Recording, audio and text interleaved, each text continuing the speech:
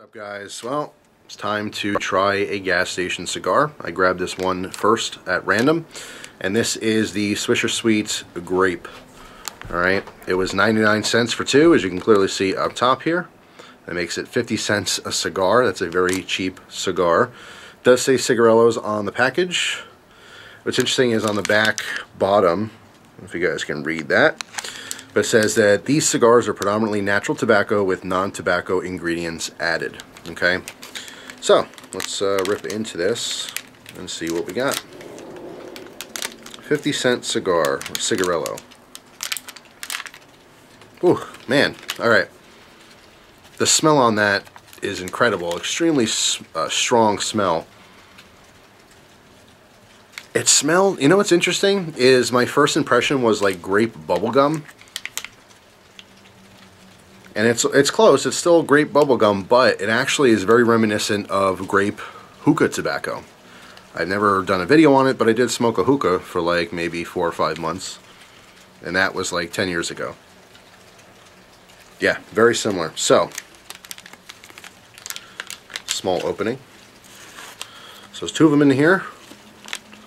Close that. Take a look at this one.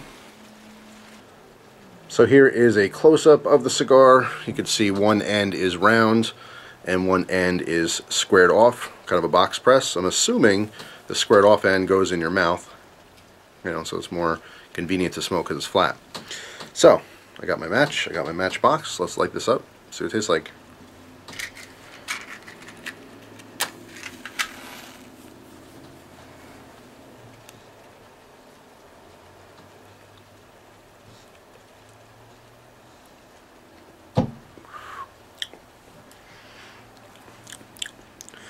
Ugh. The initial flavor was, well, it's not very good, to be honest. It was tobacco, but all right. So I can taste the grape. The tobacco is very dry, like not physically dry. I mean, it's kind of dry, but it has a very dry flavor. The room note is very grape-esque. You can definitely smell the grape, you know, in the air. If you were to smoke this indoors as is, it would smell like grape.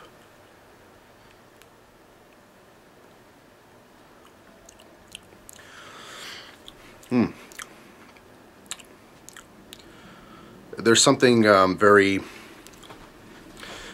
I don't know, kind of unnatural as far as the flavor there. It is a very low quality tobacco. I'm not sure if the non-tobacco additives include other chemicals like a cigarette does, or if they're just referring to the flavorings in here. So I'm not 100% sure on that.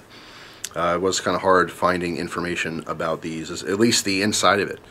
If you type it on Google or look at all these different websites, they'll show all the flavors, they'll talk about it. There's tons of articles on what people do with these as opposed to just smoking them. But there's no information really on the additives that go into it. I don't know if it's proprietary, if the company just keeps it a secret, or if it's public information. I don't know. I couldn't find it, at least easily.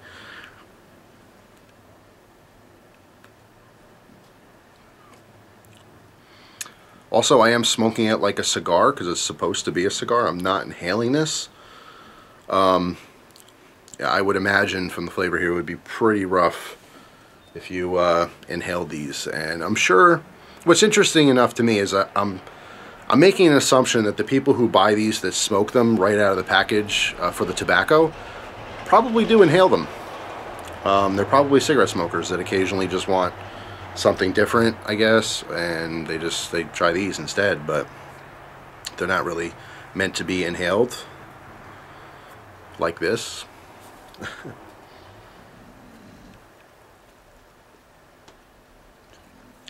I will say it's a light pack, and there's perfect smoke output, as you can see here.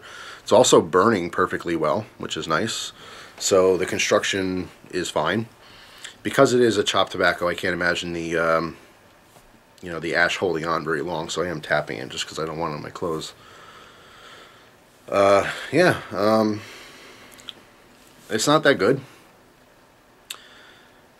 compared to most of the cigars that I'm used to smoking, long filler cigars.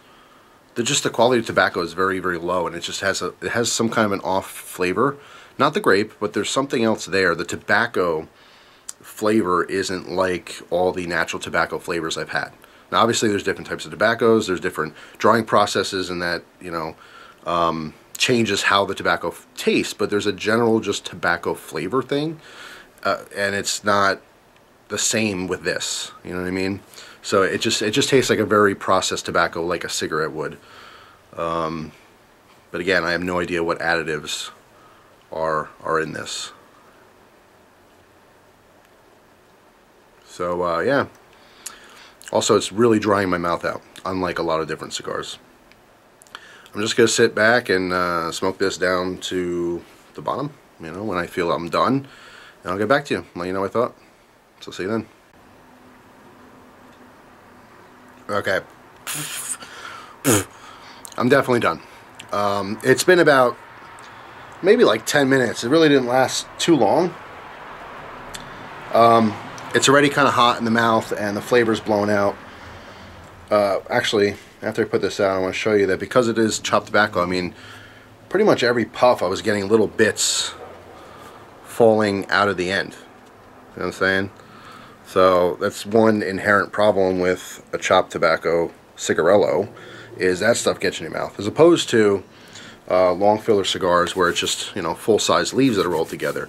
Not to say you can't get a little piece in your mouth, but it doesn't happen quite frequently. In fact, it's kind of rare. You get little bits of tobacco in your mouth if it's properly cut, you know, and you blow those little pieces off. But with this, every time I'm touching it, I'm manipulating the end, and those little pieces are just falling out into my mouth, which is unpleasant.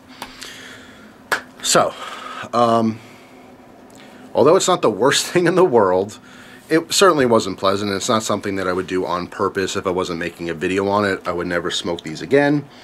The grape flavor is basically there to try to mask the poor quality of the tobacco. If there was no flavoring here and it was just the tobacco itself, it would just be horrific. It would be unsmokable. So they pump these things with the flavoring to try to make it, you know, somewhat pleasant to smoke. It's an interesting concept to have, you know, a very strong grape flavor with tobacco. But if you want to have that grape flavor, I would recommend some Kool-Aid or some grape gum or something else instead. I definitely would not suggest these to be smoked as is. They do a great job at what they do, and people buy them for other reasons, as we know, and that's fine for that, I guess, suppose. But as a cigar, as a cigarillo, definitely gets a thumb down. Went in with no bias, you know. I mean, obviously we all assume that super cheap cigars are going to be junk, and generally speaking they are, but I wanted to try all the different ones here and a little variety just to see for myself, you know. It's not good to just assume things all the time just because a bunch of people say, yeah, that's not good. Maybe you'll like it. There's people out there that will still like this. I don't. Now, although I didn't like this, I do enjoy occasionally a flavored cigarillo. So it's not the fact that it's a flavored cigar that I don't like, because there's companies like CAO, for example, makes fantastic flavored cigarillos. My wife recently tried a Nub. Nub makes cigarillos now. I think there's an espresso, a macchiato or something, and a latte. Fantastic, wonderful coffee flavors there, but good, you know, high quality tobacco. The only positive I could say about this is the fact that it is 50 cents each, and it burned fine, and there was great smoke output. But other than that, the flavor was off-putting to me. The grape was a little bit too much in my face. That flavor was just sickening after a while. The first couple puffs, I could barely taste it, and the more I smoked it, the more that came through, and it just became a little bit too much. Again, with the grape flavor, I just don't want it in a tobacco product. So that's a personal preference. If you like grape tobacco or grape flavored tobacco, then perhaps this is something that you might enjoy. So that's pretty much it. Thanks for watching. Hope you guys have a wonderful day, and I'll see you soon. Take care.